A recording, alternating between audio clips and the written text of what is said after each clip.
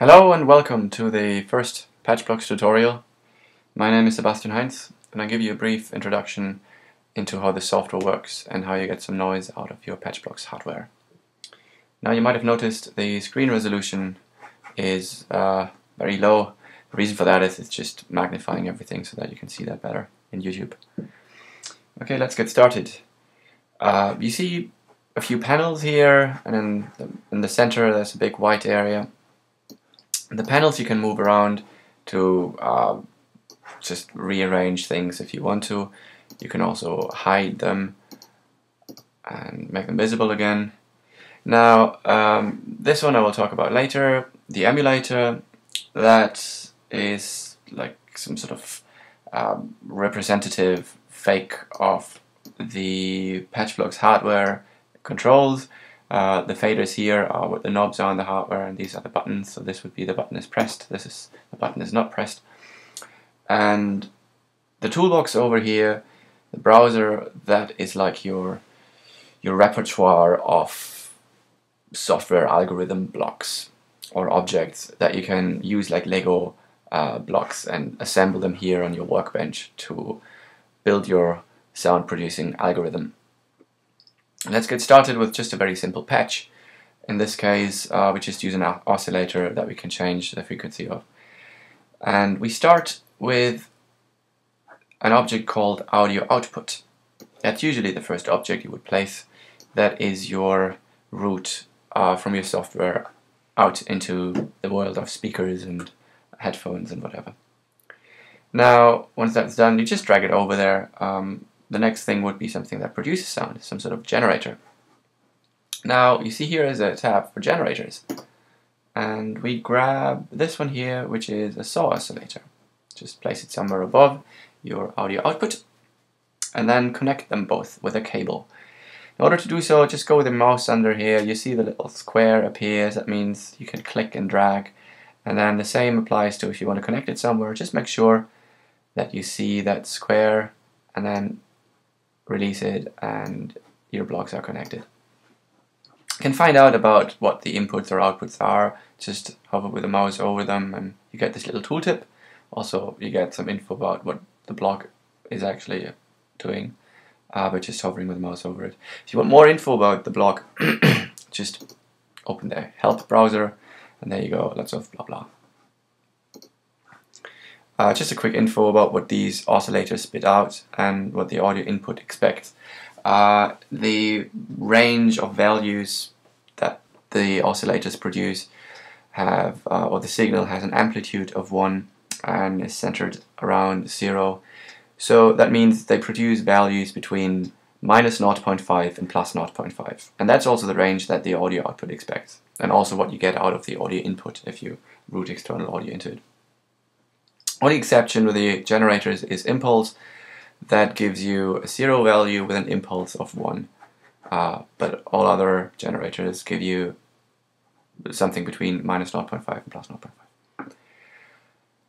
Okay, now let's see how this sounds like. That was very straightforward. Just plug this into your audio output and listen to it with the emulator by clicking on this button. There you go. That's your 440 sawtooth. Now you notice as soon as I click on a block, I get stuff appearing here in the inspector. Here I can, for example, just change the frequency of that oscillator. Let's use 300, just type it in and press enter, or click somewhere else and the value will be updated. Emulate this again. Now the frequency has changed. With this inspector, it works like this. Most of the inputs of blocks appear here as a number field. Now that means if you connect something to it, that will be a dynamic value, but if you type in something here, you set it to a fixed value. Not all of the number fields that you have here actually have an input, and not all of the inputs necessarily have a field in the inspector here, but most of the inputs do. Now this is all well, yeah, quite nice. You get some sound out of your computer. If you would put it on the patch block, you would get some sound there too, but it's just a static tone. Let's add some interactivity by adding one of the knobs. Let's connect one of the knobs of the Patchblocks to the frequency of the sawtooth. For this you need an object called controls, which you also find in the input and output section. Just drag it somewhere above your sawtooth oscillator. Now if you look at it, you've got like left knob, right knob, left button, oh that's all good. Intuitively you would think it's just connect the left knob to the frequency. But wait a second, this doesn't really work like it. Because a closer look at the controls object reveals that it produces values between 0 and 1 for the knobs, and either a 0 or 1 for the buttons. Now that means this is some sort of number between 0 and 1. If it's like halfway in the middle center position, it would produce a 0.5. Well, if you would plug this directly to the frequency, you get frequencies between 0 and 1 hertz, which are way too low, you wouldn't hear anything, that doesn't make any sense. Now, in order to bring that sort of range of values that you get here into a range that makes sense for the frequency, you need a bit of math. The multiply object will do the trick, because you can just multiply that range by, let's say, 1000. And that would produce values from 0 up to 1000. Because if it's, let's say, 1 here times 1000 is 1000 here, it's like, let's say, 0.5, that would be 500, and 0 would still be 0. Now pay close attention to this multiply object. If I click on that, you see two values here, value 1, value 2. Both are fixed values. If I type something in and connect it, it wouldn't make really sense because they wouldn't change. So pretty pointless. But if I connect something to the first value and click on this again, you can see this one is now used. So I can't type in a fixed value anymore because it is connected to a dynamic value, the controls output. And the second one will then be a fixed value of 1000. Now I can just connect this to my frequency of the sawtooth, and press emulate, and I don't hear anything. Oh, it's broken. No, it's not. Just look at these faders. They're all the way down. That means we're basically producing a signal of 0 hertz, which is non-existent.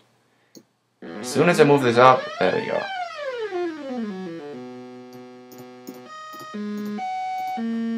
Very nice. Now you might have noticed as well that there are green and red cables. What is the difference there?